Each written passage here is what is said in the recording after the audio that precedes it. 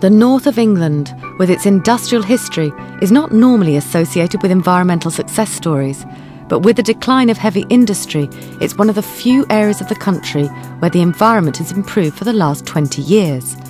Now a primary school with top marks for sustainability is having a much wider impact than just among its pupils. Cassop School in County Durham was founded when the village was in the grip of a coal mining boom. I mean, the pit was the pit. It was there. We were surrounded by them all. Every village had at least one. I mean, this village had 3 or 4.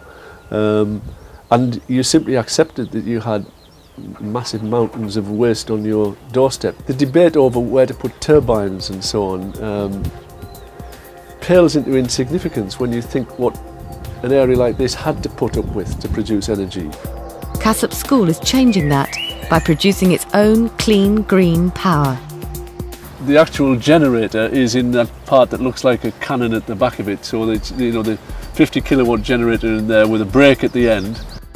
This sort of 5 meters per second type wind, any time now it could actually just start and test the wind, and it'll run for sort of half a minute, and then if the equipment tells it it's not producing anything, it'll park itself again. Fortunately, the school has another renewable energy source: waste wood that would otherwise have gone into landfill.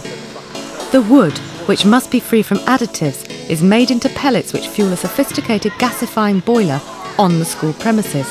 This provides for all the heating and hot water. The temperature produced gasifies the wood, and in effect then it's burning sort of wood gas. Most of the shell of this is a big ceramic construction with pipes through it.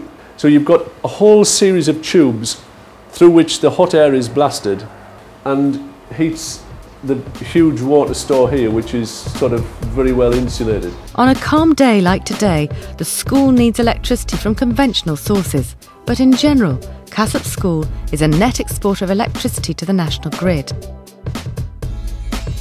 We use this for teaching purposes. We take, at the moment, about 6 schools per term who come and visit us to learn about issues of renewable energy and sustainability. The pupils of Cassop School know all about energy. They get a chance to have a hands-on experience of the technologies the school uses to generate power. Of course, the roof has a solar panel array. The sun shines from the south onto the solar panels, which make the electricity go on all these wires, which brings it to the school. Pretty much every day we make a little bit at least. It's also the best place to learn the principles of wind power. Handheld anemometers tell pupils what the wind speed is.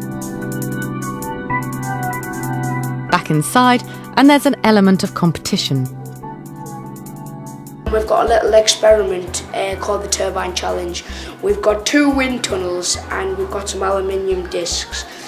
You can take off as many of the aluminium blades to see what rotates the best.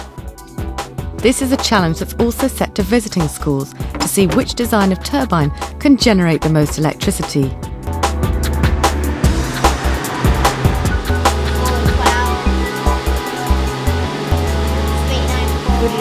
A 3-blade small twist. The school doesn't just output power, it outputs pupils who understand how the school is making a difference. We're not producing as much carbon dioxide as if we're using coal, because all we're doing is putting the carbon dioxide that was in the tree to start with back into the air. The whole basic thing is to stop global warming, because if global warming happens, then a lot of things that we wouldn't want would happen. Whereas some people don't care at all about it and thinking that, well, I'd like a spot of hot weather.